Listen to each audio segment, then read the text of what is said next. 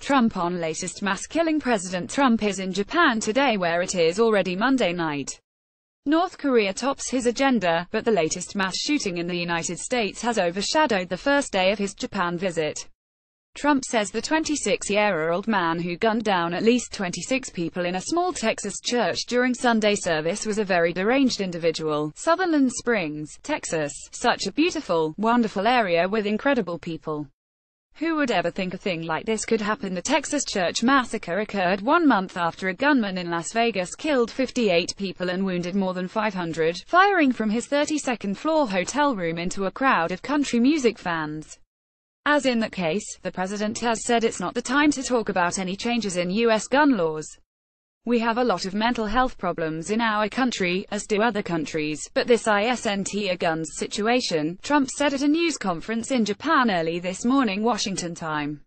I mean, we could go into it, but it's a little bit soon to go into it, but fortunately, somebody else had a gun that was shooting in the opposite direction. Otherwise it would have been as bad as it was. It would have been much worse, Trump said. This is a mental health problem at the highest level. Discharged for bad conduct suspect Davin Patrick Kelly is dead, after crashing his car following a chase by armed citizens. The cause of death is unclear. The Air Force says Kelly was busted down to the lowest rank and discharged for bad conduct, after a court-martial for assaulting his wife and child. Kelly received a bad conduct discharge, confinement for 12 months and a reduction to the grade of E1, said Ann Stefanek, an Air Force spokeswoman at the Pentagon. Record checks confirmed Evan P. Kelly was previously a USAF member, who served in logistics readiness at Holloman AFB, Nanometer, from 2010 until his discharge in 2014. Trump in Japan. Besides again denouncing North Korea for its nuclear and missile programs, Trump also put on his salesman's cap and exhorted Japan to buy more American military hardware. Japanese President Shinzo Abe is ordering a lot of military equipment, Trump said, as he should be. Trump has long said Japan should do more to provide for its own defense. In remarks to U.S. troops at Yokota Air Base, Trump also had hardware on his mind. As long as I am president, servicemen and women who defend our nation will have the equipment, the resources and the funding they need to secure our homeland, to respond to our enemies quickly and decisively, Trump said, and when it's necessary to fight, to overpower and to always win.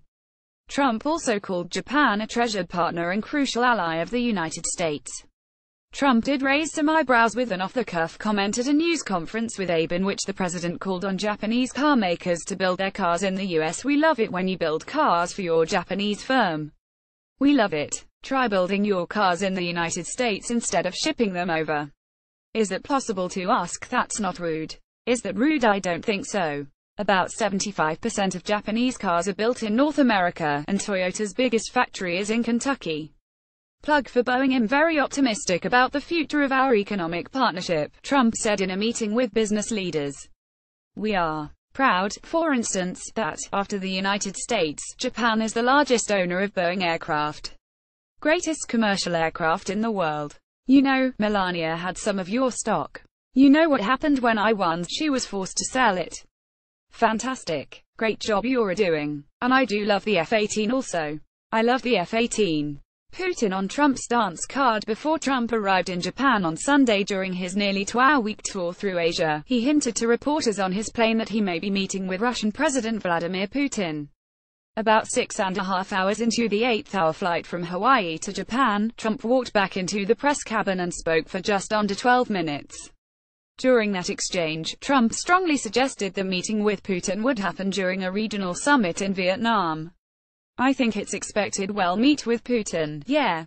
We want Putin's help on North Korea, and we'll be meeting with a lot of different leaders, Trump told reporters. No help from Russia. Earlier in the weekend, the Kremlin said Russia and the US have no cooperation when it comes to addressing the North Korea crisis. There is no cooperation so far, Dmitry Peskov, spokesman for Putin, told reporters Saturday. Only periodic exchanges of views. Trump's team has clashed with Russian and Chinese diplomats at the United Nations, where Western diplomats have tried to lead a peaceful pressure campaign of economic sanctions that might induce North Korea to stop developing nuclear weapons and ballistic missiles. They have had some success, but China and Russia want Trump to defuse the crisis by suspending military exercises in the region. Good Monday morning and welcome to Jamie McIntyre's Daily on Defense, compiled by Washington Examiner national security senior writer Jamie McIntyre at Jamie A. McIntyre, national security writer Travis J. Tritton at Travis_Tritton and senior editor David Brown at Dave_Brown24. Email us here for tips, suggestions, calendar items and anything else. If a friend sent this to you and you'd like to sign up, click here. If signing up doesn't work, shoot us an email and we'll add you to our list. And be sure to follow us on Twitter at Daily on Defense. Happening today, Defense Secretary Jim Mattis is overseas again, this time visiting Finland, Belgium and the United Kingdom. In Helsinki today, Mattis is scheduled to meet with Finnish President Sauli Niinisto and attend a meeting of the Northern Group, a gathering of 12 countries.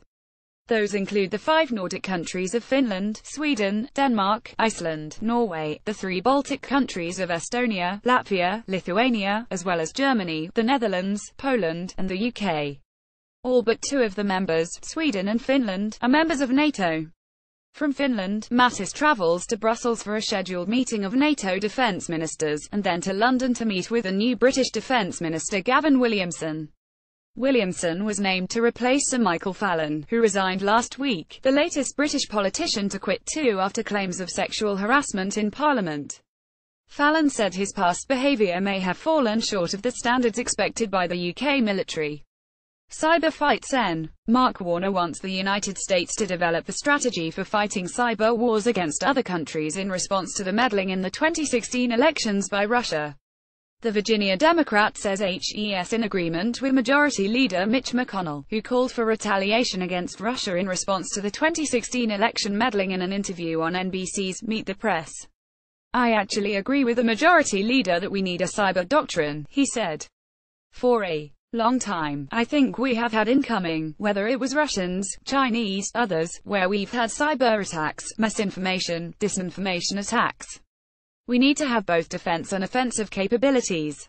Soldier ID. The Pentagon has identified the soldier killed Saturday in Afghanistan as Sergeant First Class Stephen Cribben, 33, who died from injuries sustained during operations in Afghanistan's eastern Logar province. Cribben is from Simi Valley, Kalof, and was assigned to 2nd Battalion, 10th Special Forces Group in Fort Carson, Colo. Cribben's death Saturday is the second in Logar province in recent weeks. The incident is under investigation, the Defense Department said. Hitting ISIS hard. Trump said Friday right before leaving the White House that the U.S. military has hit the Islamic State harder over the last few days following the deadly terror attack in New York City, after the terror group called the attacker a soldier of the caliphate. ISIS just claimed the degenerate animal who killed, and so badly wounded, the wonderful people on the West Side, was their soldier, Trump tweeted. Based on that, the military has hit ISIS much harder over the last 2 days. They will pay a big price for every attack on us. However, daily strike totals released by U.S. Central Command show no increase in totals over the past week. Totals typically hover between 5 and 15 on a given day. The strike total on November 1 was 11, followed by 13 on Thursday. Over the weekend, the U.S.-led coalition reported 14 strikes consisting of 33 engagements against ISIS terrorists, almost all in Syria and 1 in Iraq. The war in Somalia. U.S. Africa Command announced on Friday that 2 U.S. airstrikes killed several Islamic State militants in northeastern Somalia. The strikes occurred midnight and 11 a.m. local time, and a statement said officials are assessing the results. The statement didn't say it, but it's possible this is what Trump was referring to when he talked about hitting ISIS much harder. AFRICOM said the strikes were conducted in coordination with the government. U.S. forces will continue to use all authorized and appropriate measures to protect Americans and to disable terrorist threats, AFRICOM said, adding that targets include terrorists, training camps and havens throughout Somalia. Meanwhile, U.S. officials have been ordered to leave Mogadishu due to the risk of terrorist attacks, the State Department announced in a bulletin. Due to specific threat information against U.S. personnel on the Mogadishu International Airport, the U.S. mission to Somalia has directed its non-essential U.S. citizen employees to depart Mogadishu until further notice, the State Department warned Saturday. Missed opportunity. South Carolina Sen. Lindsey Graham is still fuming over the decision to allow the suspect in the New York City truck attack to go right into the federal court system before anyone can interrogate him for possible intelligence about ISIS. I don't mind trying this guy in New York court, the New York terrorist, but what I wanted to do was hold him for a long period of time, let our military, CIA interrogate him about what he knows about terrorism, how he got radicalized, Graham told Fox News Sunday. He said he was a soldier of the caliphate. ISIL says he was a soldier of the caliphate. We talked to him for 1 day in the hospital. We read him and his Miranda rights. We throw him right in court and we can't get any intelligence going forward because now he's been lawyered up. Graham complained that Trump is following the Obama playbook, and said when he questioned the Trump Justice Department about the decision, the explanations he got made him so mad he couldn't see straight. They said the reason they didn't declare the New York guy an enemy combatant, even though he pledged allegiance to ISIL. ISIL said he was one of their soldiers, he killed 8 people in the name of radical Islam, showing support for ISIL, was because there's no evidence of command and control. That is ridiculous. It's hard to catch a terrorist, Chris? And when you do, you should try to gather intelligence, Graham told Fox News host Chris Wallace. Privatizing war. Blackwater Worldwide founder Erik Prince says he thinks Trump will eventually come around to his way of thinking, which he outlined in an op 6 months ago. I wrote it for an audience of 1, and it worked, Prince told the Washington Examiner in a recent interview. I got a call from the White House the day after it ran, and they said the president read it and liked it. As Trump was reviewing the strategy for Afghanistan, Prince proposed a viceroy in the mold of Gen. Douglas MacArthur, one of Trump's heroes who ruled occupied Japan after World War II, and troops replaced with contractors embedded with locals, modeled off the British East India Company. Whether it's 6 months or a year, I don't think the president wants to go into the midterms with thousands of American soldiers at risk, Prince said. Although he says he hasn't spoken to Trump since his inauguration, Prince said he has allies within the administration, more than you wouldn't think, and that the president speaks to people not just in the White House.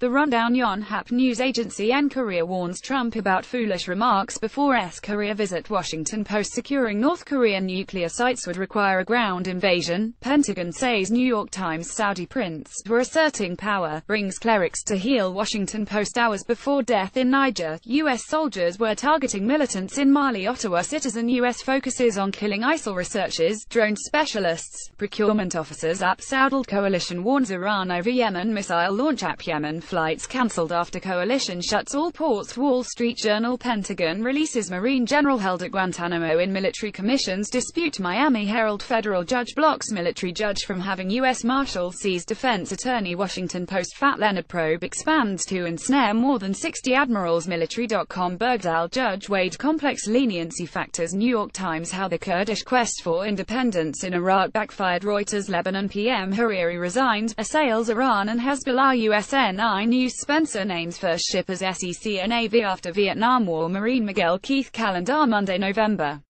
6, 9 a.m. 1000 Massachusetts Avenue. NW. How do you solve a problem like North Korea? Cato.org. 11 a.m. 1616 Rhode Island Avenue. NW. Allies under the shadow. Thailand, the Philippines, and the state of U.S. alliances in Southeast Asia. CSIS.org. Tuesday, November 7, 8 a.m. 11790 Sunrise Valley Drive. How Washington Works Navigating the Dodd Course. NDIA.org. 8 a.m. 1616 Rhode Island Avenue. NW. Global Security Forum 2017 with Sen. John McCain. James Clapper, former Director of National Intelligence, and William Lynn, CEO of Leonardo North America and DRS Technologies. CSIS.org. 10 a.m.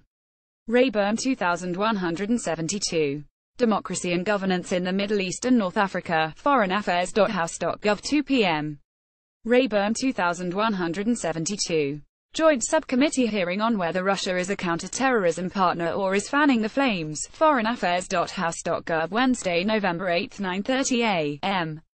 214 Massachusetts Avenue. NE. The Trump administration and the future of the Roku alliance with Sen. Cory Gardner. Heritage.org. 10 a.m. Dirksen 342. Nomination of Kirstjen M. Nielsen to be Secretary of the Department of Homeland Security. hsgac.senate.gov. 2:30 p.m. 1789 Massachusetts Avenue.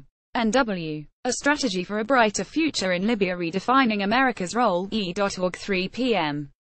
1030 15th Street. NW. The civilian elements of the new U.S. strategy in Afghanistan with Ahmad Nader Nadri, chairman of Afghanistan's Civil Service Commission, AtlantaCouncil.org, 4 p.m. 1616 Rhode Island Avenue. NW. A book talk with Natalie Nguyen about America's Forgotten Allies, the Soldiers of the Republic of Vietnam, CSIS.org, Thursday, November 9, 7 a.m. 901 Massachusetts Avenue. NW. The 5th Annual Defense One Summit with Gen. Stephen Wilson, Air Force Vice Chief of Staff Rep. Elise Stefanik and former Ambassador Wendy Sherman, DefenseOne.com, 8 a.m. 2401 M Street. NW Defense Writers Group Breakfast with Sen. James Inhofe, CenterMediaSecurity.org, 10 a.m. 1775 Massachusetts Avenue. NW Turkey, Europe and the U.S. New Challenges and Changing Dynamics, Brookings.edu, 10:30 a.m.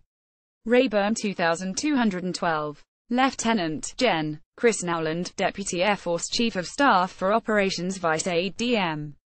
Mike Shoemaker, Naval Air Forces Commander Lieutenant Gen. Stephen Rudder, Deputy Marine Corps Commandant for Aviation and Maj. Gen. William Gaylor, Commander of the Army Aviation Center of Excellence, testify on aviation readiness. ArmedServices.House.gov, 12 p.m. 1201 Pennsylvania Avenue. Mounting Challenges to U.S. Naval Power, a book discussion with sea blindness author Seth Cropsey and Rep. Mike Gallagher, Hudson.org, 2 p.m. 1789 Massachusetts Avenue. NW. Japanese Internationalism in an Era of Upheaval, E.org.